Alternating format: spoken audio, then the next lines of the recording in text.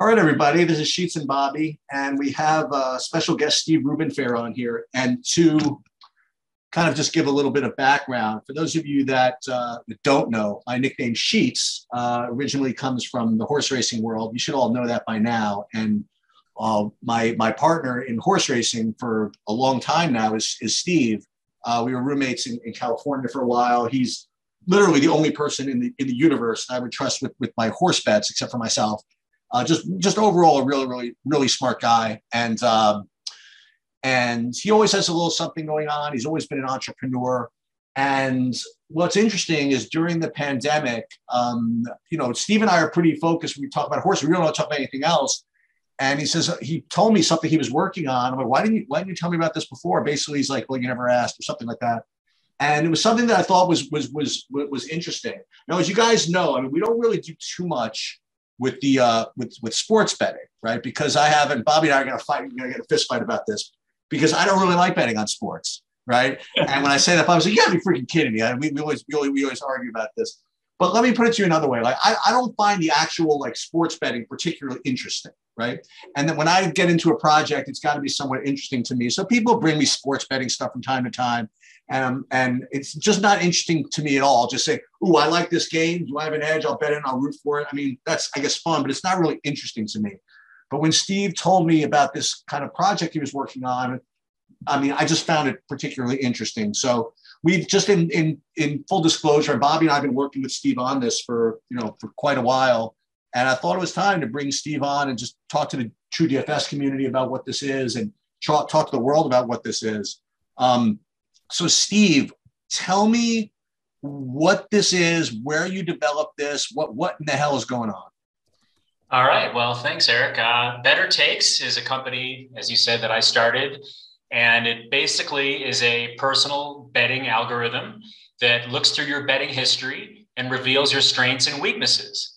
And it's something that I came up with when betting became legal a couple of years ago. I started screwing around betting on college basketball. And I just started wondering, like, how do I do in certain situations? And I was surprised to find that there was no tool out there that gave you information about your own betting habits. And so I decided to, why not build it? Why not go ahead and try to build one ourselves? So basically what it does is it combs through your betting history, it finds your strengths and weaknesses and areas that you might not have known that you have an advantage or don't have an advantage. And we all have patterns and biases when we bet, and it just exposes a lot of things that are inside you directing your bets. When you first came to me with this, we were looking at this thing as just even a way to figure out like what you were betting on, like how you were doing. And when Steve was talking to me about this first, like, I can't even find on my freaking record. I mean, I can't even find on my ROI, and you go to some of these sites and it's for a reason, like the sports books don't really want you to know how you're doing. The sports books really don't want you to be intelligent in a way about your record. And God forbid they show you a breakdown of how you do on home teams or how you do on favorites, how you do or whatever. You have there's this weird ecosystem, Steve, that you compare the sports betting industry to, say, poker. So when poker was really big, it was always in the poker site's best interest for people to become good at it. Okay. Like Poker Stars actually came to us when I had Poker X Factor, and they said, can you help us do training to help the people get better? And the reason why is because the better people got, the more that they would keep churning rake and the longer they would last, right? So it was always in the poker site's best interest to make people better at it. But there's this kind of weird adversary relationship, right, in the sports books between they just literally want you to lose, right? So whatever not whatever they can do to make you lose, whatever, they're not too interested as a site in making you either a better bettor or at least more knowledgeable of what you are betting. So tell me a little about that. Like when you first even tried to figure out, if there was a site to even show you what your bets were. I mean, how frustrating was that? There was nothing out there. Right now, there's a few like rudimentary bet trackers that, like you said, maybe break down how you do with home games or something. But when I first looked, there was not even that out. And now, like you said, the casinos they're really trying to obscure that information. They don't want you to see how you're doing. They don't want you to see, which doesn't make sense, because the same thing as poker. If people did better, they would bet more, they would churn more. They get a commission on every bet. It's not like they should really promote it. I mean, if people if people are better bettors and they're going to start betting more, and the house would get more commission, it would seem. But for now, they really look down on any information that helps bettors become better at betting.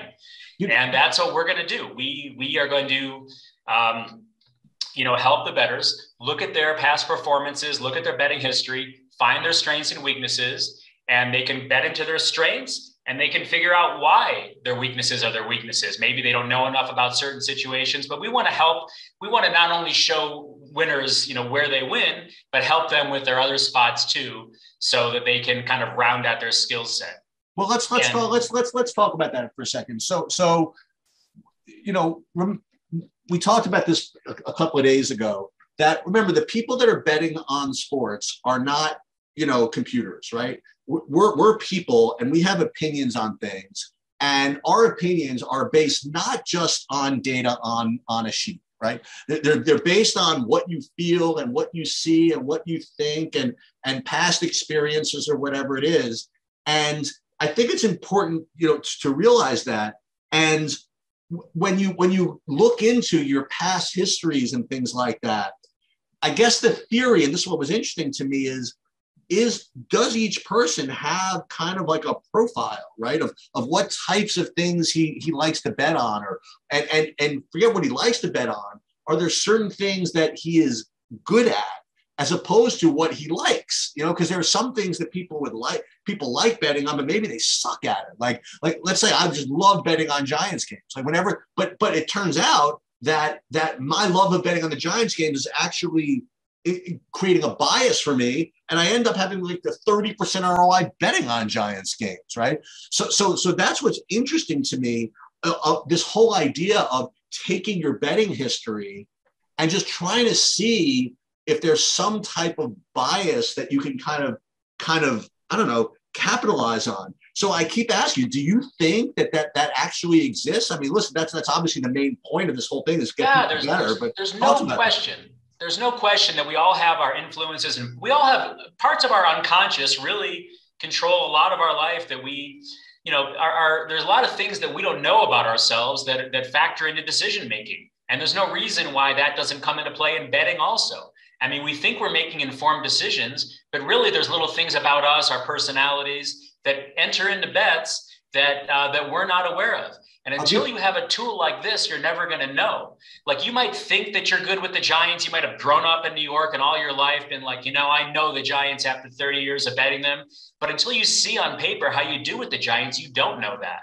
And there might be other areas that fit with your personality. Everyone's personality is a little different. And for me personally, this whole thing started because I was trying to figure out where my strengths were in betting college basketball. Now, I've been an entrepreneur my whole life. I've started companies from scratch. I've never worked for a company. I've never had a real job. And it's not surprising that personality trait in me comes through in my betting. And where it comes through is I almost always only bet underdogs. And the reason I bet underdogs is clear. I relate to underdogs. I associate with them. My whole life I've been the underdog. And so there's something about an underdog that I want to see win. I like that.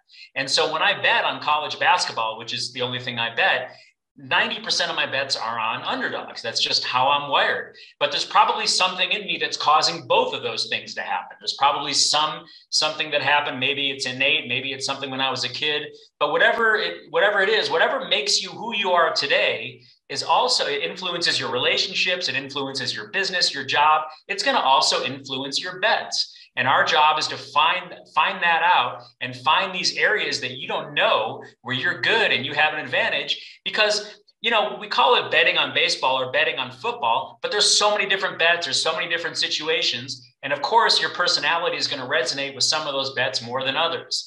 And there's no other tool on the market that helps you find those things. So that's what we're trying to do. Well, Steve, what's interesting is to take it to another industry. And I've given this example before. Just having the knowledge of what a person's bias is, whether it be yourself or somebody else's, is so important. And I make this analogy. It's not an analogy, it's just reality. I mean, the way I've made the majority of my money in my life with respect to the hedge fund that I run is I have a lot of different people that I speak to on the street, and they give me their different opinions and their different bits of advice, and they talk about different things. And each one of them in my head has a particular profile, right? I have one guy, literally every time the guy comes to me with an idea, it's always some short idea in the biotech space, okay? It doesn't matter what, it's always the same. I have another guy who always comes to me with a long idea because of some class action lawsuit. Everybody has their own biases. They don't even know what they are, okay? But I do, because I actually see it come to me. And having that information is so valuable. To give you an example, I have one guy who says, you should short this, you should short this, you should short this, short this. Believe me, when he comes to me with an idea to buy something, it's just never losing. I mean, just literally ever, okay? Because he's going against what his natural bias is. And to me, that has a great degree of strength because I know what that bias is. And when you talk about DFS, like daily fantasy sports, Bobby and I, we talk about sometimes. The way I make money, hopefully, in daily fantasy sports, the first thing I do is I figure out who I like. I'm like, okay, this is what, based on the numbers, this is who I would pick. Then I think, okay, now how do I intentionally play somebody else? Okay, because if I'm going to like all these guys, my type of analysis is naturally the type that's going to be way too chalky to ever make money. Okay, and I just know that about myself because I'm very numbers based. I don't have a lot of vision with respect to like daily fantasy sports lineups. So whatever I come up with is going to be a very similar type lineup of everybody else. So there's two steps the way I play. Number one, figure out what I really like. And then number two, figure out why I shouldn't play it. Okay. And the only way to do that, like you said, is to know yourself and to know what your biases are. And I guess the overarching theory behind this is if we can know what our biases are, okay, and we can know what our records are when we either capitalize on that bias or you fade that bias, maybe, just maybe, sports betting is not unbeatable, right? I mean, we talk about this quite a bit, and Bobby and I, we used to fight about this, but I'm like, oh, I can't make money betting sports. I mean, best you could do is make 51%. And all I can say is Bobby just says, you know, F you. I mean, he's been putting bets up all year, and he's putting something which is never going to ever be obtained again. But he's been popping like 70, 75%. And I'm not saying you can ever get that. But the point is that I'm willing to accept the fact that you can get some kind of edge, right, betting sports. And I think that something like this is really interesting because if you can see a pattern of behavior in yourself where I'm always betting on Michigan and why I'm always betting on Michigan, but I'm only getting 30% winners. Why should I not do that? Right. So tell me a little bit about how, I guess, not the program, how the algorithm, how the program works to come up with these types of either analyses or recommendations. Sure. Well, what we do is we look through your past history and we take variables, we take different criteria from the games that you've bet. Basically, the way it works is you start off with a prediction. You start off with today's games. You say, okay, I like the Yankees today. And then it goes through your betting history and it finds similar situations. Times you bet on the Yankees, times you bet on away teams, a whole host of variables. And the more data is there, the more variables we're going to look at. So we comb through your history and we say, hey, we distill all these variables that are pertinent to that game that you're betting right now. And we give you what we call an edge score. We give you a numerical representation of your proficiency in that situation. So you like the Yankees today, and we say, hey, in those situations that are similar to this, you have the edge score is scored between 1 and 100. 50 means you have no edge. So if you have an edge score of 50, that means you have about the same chance as a coin flip in winning the game. If you have more than a 50, that means that you have an edge in that game, that you have a better than average chance of winning. So you open the program in the morning, you say, today I like the Yankees. And then it says, hey, in this game, you have an edge of 54. Now you know that this game is something that you have a skill in. There's something about this game that connects with the winning side of you. And so now you can make a more informed decision. It can either validate your choice and you can say, hey, I like the Yankees. Now that I have a good edge score, I'm going to bet more. Or it might tell you that you suck at that game. It might give you an edge score of 41 and say, this is not a situation that you do well in. And it might be something that you had no idea you didn't do well in. And you might say, you know what? I kind of like this game, but if it's not something I do well in, I don't want to bet that. I don't want to risk my money in something that I'm probably not going to win. And when you see these things in the app, when you see these numbers, I mean, it's easy to just go on a website and make bets and click things and whatever, but it's real money you're betting. And, every bet deserves a lot of thought. And when you see a numerical representation that says, this is not something I should be betting, it's going to make an impact on you. You're going to say, you know what? I'm not going to pull the trigger on this one. I'm not going to do it. How many bets do you think we need to put in nowadays before? And I'm just asking a question that people probably are on their minds. Before you get meaningful results. Yeah, I mean, how many bets? I think it depends on the sport. It depends on the sport. The more, the better. You know what I mean? The more bets you have, the more accurate it's going to be. It does depend on the sport. You probably need, less bets for something like football to be accurate. And we have a great tool. We have a great tool. If you bet legally, if you bet with one of the legal sports books in the United States, we actually have a tool that brings in your past history from the sports books. So you're going to start off with a body with more of a betting history. But I mean, I just talked to one of our, so basically, let me bring up the status of the program. We're in beta testing right now. We're almost live. People are using the program. I just spoke with one of our beta testers today, and he had 18 games in there. And that's not a huge sample, but it was already giving him what he felt was useful information. He was looking at it and said, hey, I had no idea I was so much better at home teams and away games. And he knew it's not a lot of data in there and that could change. But you just have to take that into account. So there's no definite answer with how many games need to be there before the results are relevant. They just get more relevant the more you have. But already when you have 10, 15 games, you already start seeing patterns and you start seeing things. It's pretty wild. So it doesn't need that much to really have an impact on the understanding of yourself. So if I put in that, I'm thinking of betting the Yankees, and it turns out that I kind of suck betting the Yankees, does it just say like don't bet, or does it make any other? So it doesn't tell you that. So there's a lot of variables in betting a game, right?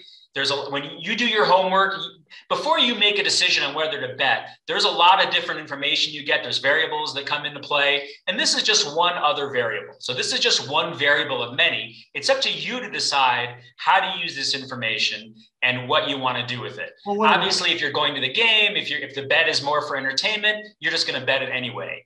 But, it's something that every person is going to assimilate a little differently into their betting decisions.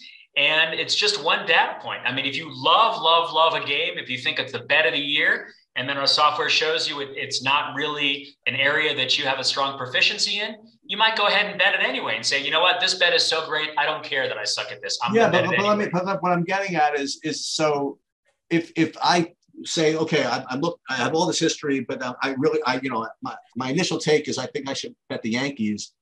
I mean, is there any? What if you miss something? What if you have a big edge in like the Royals or something like that? Is the program gonna pick that up for you, or is it gonna recommend that? Or so that's a great question. So that's a feature that we're adding very soon. So the first incarnation is we don't want you to know that. We don't want you to know. I mean, of course, sometimes you're going to know whether or not you're good at something, but basically, we want you to make that decision of whether or not to bet the game first. Without knowing if it's something you're good at. So you make a clean decision on whether or not you like a game, and then you see our data and we show you the edge score, and then you can decide whether or not to bet it. Then when you're done with the flow, when you've done putting in all your games for that day, then we're going to point out some stuff. Then we're going to say, hey, here are some games that you didn't tell us you liked, but you have very high edge scores. The Royals are playing today. You didn't say you liked them, but in this situation, you have a 72 edge score, which is very high. So that doesn't mean that you should bet the Royals. It means that if you like the Royals, it's something you're good at. But you didn't tell us that you like the Royals. So basically, adding into the mix after the fact would be for a situation where you were close. Let's say you looked at the Royals game and you were close to liking it, and you just kind of decided, no, I'm not going to go ahead with it. And then we tell you, you know what? It is something that you're great at. Then you might say, okay, you know what? Then I will bet it. So the way the flow works is first you tell us your predictions, the games that you like.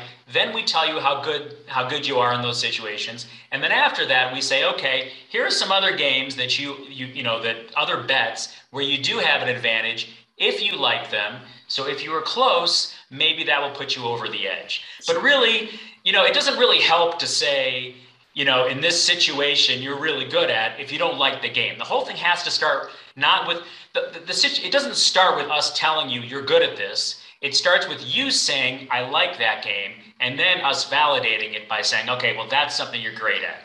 And then if it's very close, if you were close and decided no, we'll tell you that is something you're great at, and that might push you over the edge. Does that make sense? Yeah, there's so many different bets that you can make nowadays. I mean, you could bet straight bets, you could bet money lines, you could give points, you could buy points. It's just freaking crazy. One thing that always, I don't know, it sort of tilted me is I would bet, say, the Giants minus, plus 6.5, for example, and they'd win by freaking 15 or something like that. And like, well, you know what? If I, and then another time I'll get somebody's a 12-point underdog and they'll win outright. And I'm just kicking myself. I'd be like, well, why didn't I just bet the money line if that's going to happen? I mean, how does, I don't know, how does your program, how does the algorithm account for that? Does that give you a little bit of advice as far as that goes, or? So yeah, that's actually, you've hit upon what I think is the actually the most valuable feature of our program. It's not in production yet, and it's probably not going to be live for a few months. And I don't want to talk a lot about it now, but basically the coolest thing that we're going to have is just what you said. If you made a bet, if you win big in certain situations, but let's say, like you said, let's say you bet the Giants plus 6 and they win the game outright, and you were like, damn, I left some money on the table. We are going to have a way to tell you when you should up the odds a little bit and say, hey, this is an area that you're not only good, but you're really good, and so good that your margin of victory in these games is enough where you can bet this one outright to win. And it's a little more nuanced than that. But basically, now that there's so many alt spreads, every game, every bet, every total, even player props now have, you can bet LeBron to score 25 in a game. You can bet him to score 26, 27. You can bet totals like 210, 209, 208. So the next incarnation of our tool will enhance the predictive ability and tell you exactly where on those alt spreads you should be. Bobby, you've been playing around with this thing a little bit. Yeah. What's your, I mean, again, like Steve was saying, we're still in beta. Obviously, it's still probably a little bit buggy, but tell everybody. I mean, what is your experience with it? I mean, like, what does it do kind of on a day-to-day basis?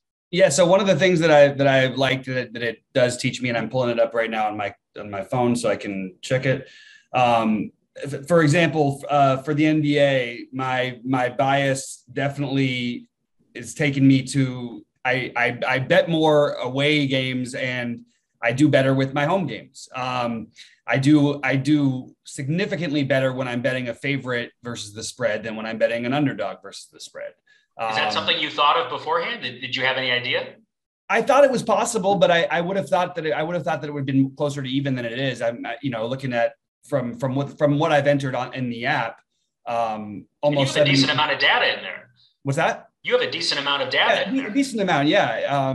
But I'm actually like below 500 barely in the underdogs, and I'm just absolutely crushing on the favorites. Wow. And that's on the spread. So that's something that sort of surprised me, and it's just an interesting thing that I didn't. I wouldn't have thought that about myself going into it. I actually wouldn't have even realized it. So it is valuable that way.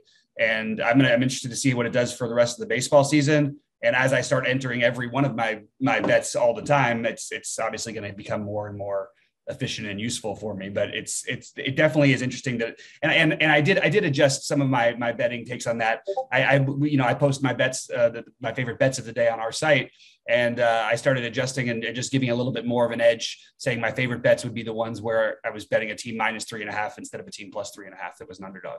So you altered, and so so when you make those, when you kind of change your predictions a little bit based on what the program shows you, yeah, does that end up being correct? Like, you've kind of lost games that you didn't push out there, and Yeah, they're, for the most part, it wasn't that I wouldn't have bet them, but let's say I would have put 3 times as much of a bet on the other one or 2 times as much of a bet on the favorite side of things. And it was also because I was realizing that I think that I get a little too worried about backdoor, specifically for NBA, like backdoor covers. I always worry about a little bit, probably too much. But I still, if I have a strong take on a game and it supports it, I'm still going to go with my bet. I just might drop the units I place on it at this point until I have a larger sample to come from. But although I do have a pretty decent sample size so far, but I need to start doing it with every game, and that's what I plan on doing next season with the app. Steve, you hinted at this before, and Bobby keeps using the term the app or whatever. I didn't mean the app. I'm sorry. No, that's good. You said that. So yeah. What is the state of the development of the program now? Do you anticipate it being on a web-based program, a phone-based program, or where are we at? So right now it is exclusively on phone, on mobile, and it is a mobile website. But we are going to turn it into an app, and maybe even in the next month or so. So we are on track to make it an app, but for now we developed it as a mobile website only on phone. So if there's call for desktop version, we'll make a desktop version, and we are definitely in the works to make it into an app. But it's very easy to use as a mobile site. You just open up a browser, and it doesn't really lose any functionality because it's not an app. We call it the app. We call it an app. It'll be an app soon enough. It was just easier for us to program on a web browser, and then we'll appify it is really what we'll do. So just to show everybody, so this is the home page right now. I mean, it's just something that we have up there. It's usable on the phone though right now. Oh, okay. Right. So if you went on the phone, so this is just a placeholder. Okay. If you went to on the phone, you would see it doesn't look like it's on the phone. It would show you the actual. It would just have the actual software, the actual program. So can people play around with it now or no? So yeah, I mean, why not? Okay, if you want to play around with it now, it's still a little buggy. Obviously, we don't have a lot of in the next. We keep adding stuff. Like right now, we're adding a lot of things and fixing bugs. So if you want to use it now, you'll see it get better in the next few days. One thing we don't have for the next few days is a lot of explanation how to use it. We're adding like the coach marks and the onboarding and stuff. Okay. But just from hearing us talk about it, maybe you'll be able to use it. So on your phone, go to m.bettortakes.com. And obviously at this time of the year, it's kind of only relevant if you're a baseball bettor. The other sports are winding down. There's not a lot going on. So if you bet baseball, feel free to go to m.bettortakes.com. If it's too hard to figure out on your own, give it a week or so and come try it. You be a beta tester, and we'd love to hear your feedback. Every page has a little intercom thing that's a chat, and the chat goes right to me. So definitely, if you want to start using it, feel free to use it. It's free right now. There's always going to be a core of it that's free, but some of the more advanced features that hopefully will make people money, we're going to put behind paywalls. But for right now, everything is free and open. And you can email me at steve@bettortakes.com, or you can go on the chat right on the thing. And I'd love to hear anyone's feedback about it. So if someone puts their email address in here, they're gonna be notified of. Yeah. So if you put your email address in there, when it's actually live, we'll send you a notification and tell you it's live. But if you want to screw around with it now, you can do that too. We actually are looking for beta users because it's hard to find people that really bet baseball every day. So if anyone's listening to this and you want to check it out, on your phone only, go to m.bettortakes, and it's BETOR, like sports bettor, m.bettortakes.com. And there's not a lot of instruction right now, but just start using it. You can figure it out. If you're smart enough to bet sports, you should be smart enough to figure it out. And I'd love to hear what you think of it. And is our Discord channel up yet? The Discord channel is not really being manned at the moment. That's going to that's about a month away. Yeah. But we are going to have, we're going to have different tiers. The main program, the analyzer that I've described, is going to be free, but we do have some more advanced functionality that's going to be layered on top of that. And we will have a pro tier with a lot of super, super cool stuff. I think it's going to be about $100 a month. but if you bet even $30 or $40 a game, it's probably worth it. And with that membership, we'll have a Discord channel that Bobby and other experts are going to sports experts should be exports, huh? Bobby and other people are going to man at times, and we will kind of add a, we want to help bettors as much as possible. We want to help you win. So we'll have a Discord channel with live, ask the experts and give you some more personal help too. Well, basically, we'll keep everybody updated on the progress of everything, and we have a Twitter, and Bettor Takes a Twitter account, which is going to become more active and things like that. Yeah. But we will definitely keep everybody updated as this develops, because I think that this is, well, one thing is for sure that nobody is doing this. Whether it's actually going to make people a better bettor, time will tell. I think as we had this discussion before, I think all information is useful. So I think that if I go to a site, it's going to tell me that I bet 70% favorites. I think that's in and of itself good information. And if I could use that information to make me even better and make me win more or lose less or whatever, then it's gravy. So I'm really interested to see, for the people that actually make intelligent use of it, like what the results are. Because I do think it's extremely interesting.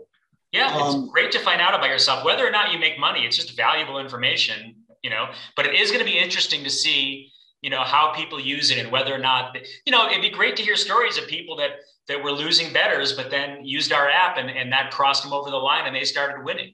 Like you said, it's valuable even if it doesn't help you at all. Just knowing the stuff about yourself has value. But it'd be interesting to see how it plays out. All right. Well, thanks, Steve, for coming on. Bobby, as always, you're the man. And hang on there with me a second after I stop recording, and look for more updates from Bettor Takes.